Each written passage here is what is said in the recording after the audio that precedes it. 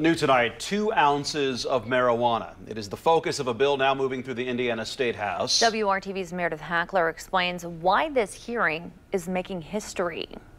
Lawmakers at the State House heard testimony on a bill that would decriminalize marijuana in the state of Indiana. It's the first time several lawmakers say a bill of this nature has gotten a hearing. It's time that Indiana joins all of its neighboring states. Every state around us has some form of legalization.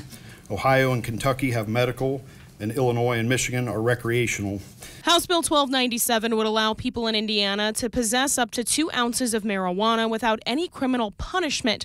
It's something several CBD companies in Indiana spoke in favor of, and they say the current prohibition on marijuana is impacting farmers negatively. This criminalization has severely restricted the market for our hemp farmers and its small businesses, and has resulted in confusing laws.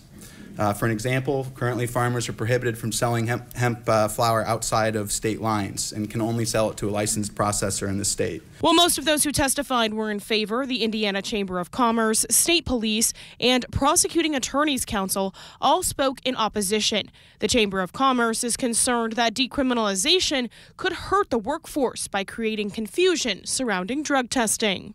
The General Assembly will have to deal with the societal costs that are being discussed and ultimately the impact of the workforce.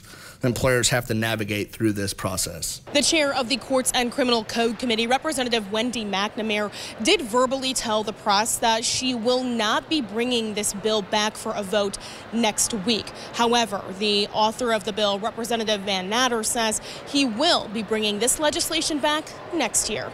Working for you at the State House, Meredith Hackler, WRTV.